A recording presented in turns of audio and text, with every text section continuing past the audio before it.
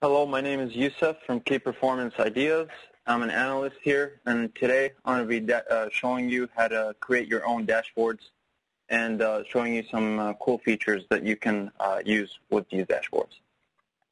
So first of all, I'd like to show you the final product of what the dashboard that we are going to be creating looks like.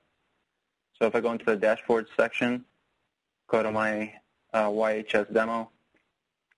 Here's the dashboard. I have a comment here, the table, and the dashboard showing here. I can change my entity to whatever entity I'd like it to go to, but you always have to click go after that to refresh the dashboard. And you can see that the dashboard here changed real time in terms of what the data looks like here. And the reason I mention this is because this becomes very useful in terms of changing your numbers and seeing the effect of changing these numbers on your gross income or gross margin and gross income or whatever members you choose to put in your dashboard. I'll be showcasing this a little later, but for now I'm going to be showing you how to create this dashboard. A little background knowledge about this is some prerequisites that you have to create beforehand. Every dashboard here, except the commentary the commentary, has an underlying form beneath it. So this dashboard has a form beneath it, and obviously this table is a form. So before we get to this point, we have to create the forms. And I'm going to be going to the forms section in my simplified interface, just showing you what these forms look like and maybe show you some features that I thought were useful when I was creating these dashboards. So I'm going to start with my Demo 1 form, which is on the bottom of the dashboard.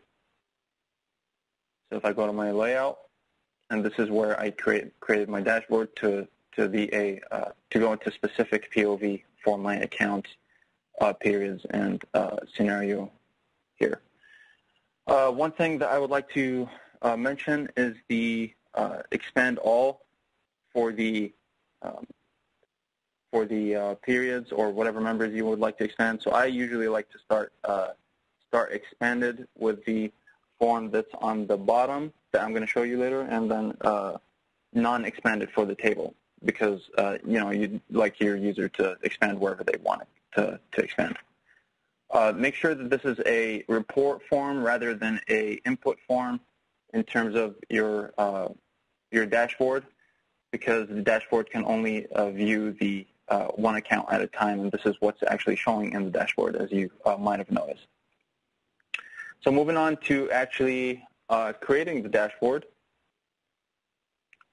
So after I created these two forms, one is a report form and one is an input form, and the only difference between import and report form is the import form goes all the way to zero-level data, so you can actually change that data and see it real-time in your report form.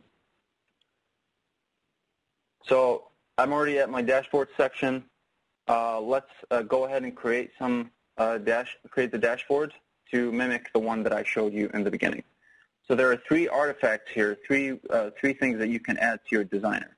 One is your forms, your tables that I showed on the right, upper right, and then the chart types, what chart you saw on the bottom, and you can add another artifact, which is either commentary or URL.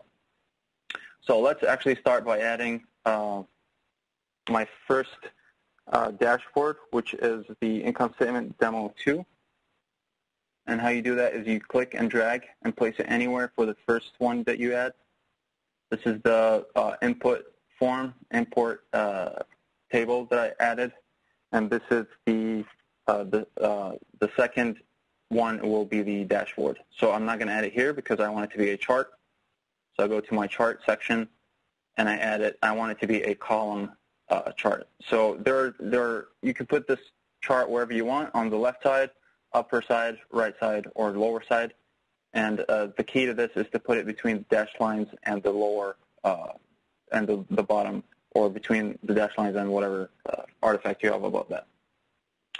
So obviously this is a sample dashboard. This is not the information that I had in this form, in my report form that I created beforehand. So to change that, I go to my settings, I go to my data, and add my underlying form to this dashboard. So I'm just going to search it here and add my demo 1, and that should show me exactly what my form looks like. Before I move on to other things, I would like to add in a max label position. So I would like to see numbers as my max here. So what's my maximum number for both of these? I also like to change the legend position to the bottom. I can control the height here, but I can show you guys a better way to control the how this looks. So the way you do that is you go to the settings of the whole designer, and that should give you the layout as fixed or flexible. Change that to flexible and close, and then that would give you the ability to change that, the width or the height of any of your dashboards. So right now, as you can see, this is the form that's not showing correctly. All I need to do is refresh, and that will push it down to where it's supposed to be. Now, my third artifact here that I wanted to add was the commentary side. So I click and drag, as I showed you, and I want it to be on the left side of my Demo 2 form, and I want it to say these actuals, or we always over budget. Let's change that. I can change how big this looks, and you can see it's changing real time here, how big or small it looks. So I close that, and then I want it to be a little bigger or a little smaller. I can also actually hide the whole thing with the flexible layout. So after that, I'd like to save my dashboard and change the name. Let's call it Demo for KPI. And say that one more time. Close that. Let's go to our Demo for KPI and go into runtime for our dashboard. So here you can actually show you can see that the dimensions are showing. You can change the dimensions. You can hide what dimensions, the names of the dimensions, or you can show the names of the dimensions, as well as control what entity you want to see. So let's just keep it for Canada or Mexico at the moment. And then, as I was mentioning, this is really beneficial for a scenario analysis.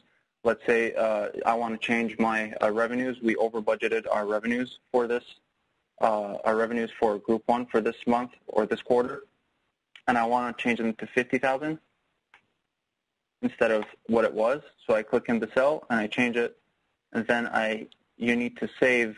I save this so it can be pushed back to the cloud. And as I save it, you can see that my dashboard changes real time here as I input data in my quarters.